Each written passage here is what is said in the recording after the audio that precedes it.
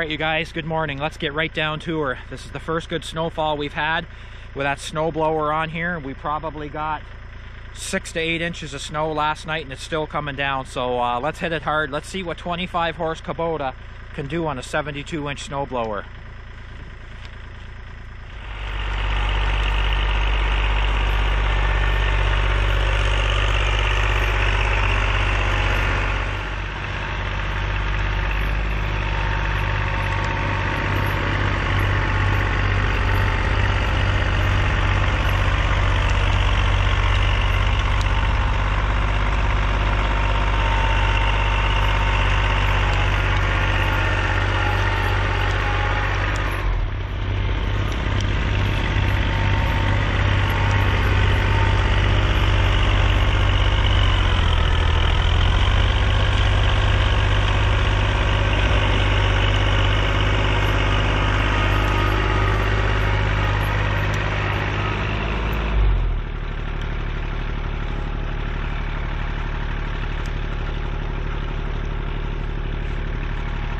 Don't look like the snow's slowing down anytime soon. Boy, you can move a lot of snow with that blower in a short order, that's for sure.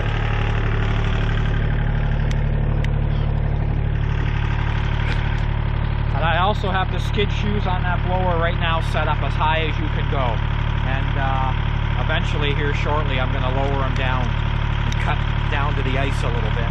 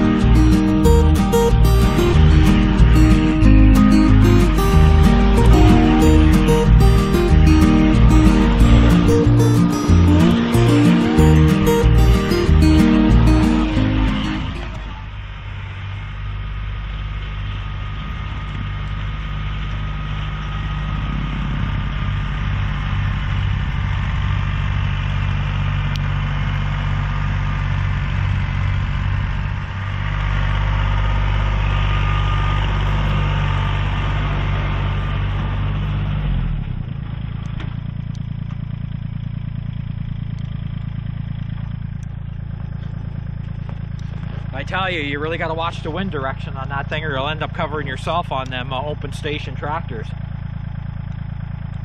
Sure would be nice to have a glass cab on there to blow that snow, and you wouldn't nearly have to worry about getting covered in snow. But anyway, now we're going to go to the long stretch of this downhill part of this driveway. But I can tell you, can you ever move a lot of snow quickly right out of the way versus a blade or a front end loader?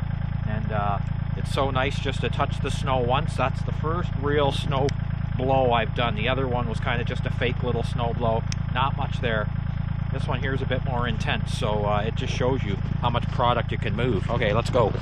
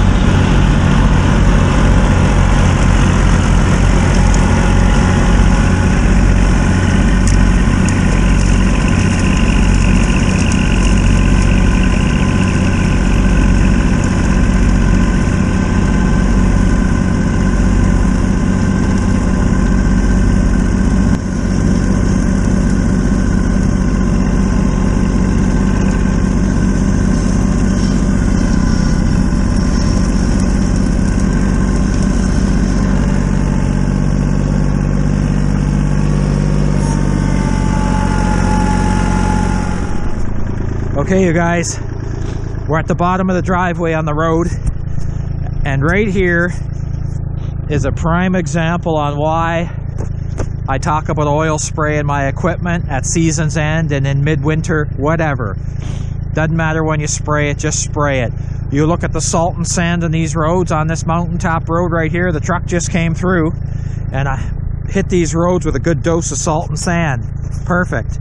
But when you're running equipment through this stuff, I'll tell you, that salt, that sodium, if it sits in any of them spots, man, it's going to break down that iron, and that's just a fact. That's how it goes. So that's why with your snowmobiles, snow blowers, anything exposed to salt, you can spray them down at the end of the season with used motor oil, diesel fuel, kerosene. It doesn't matter. Just spray them down, man, and keep that salt from happening.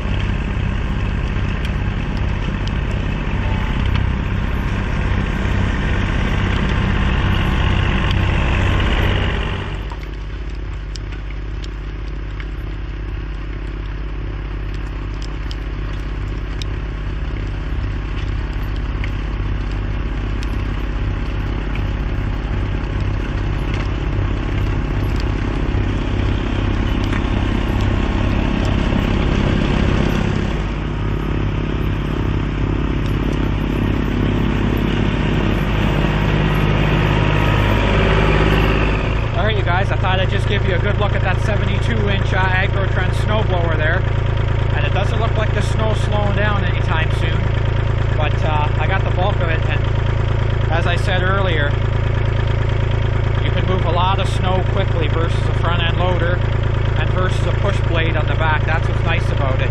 You blow it, you get it out of the way. I mean, I've got all three of them, so front-end loader is great for stacking snow and piling it. And a blade is great for windrowing, pushing it off to the side, strip after strip, and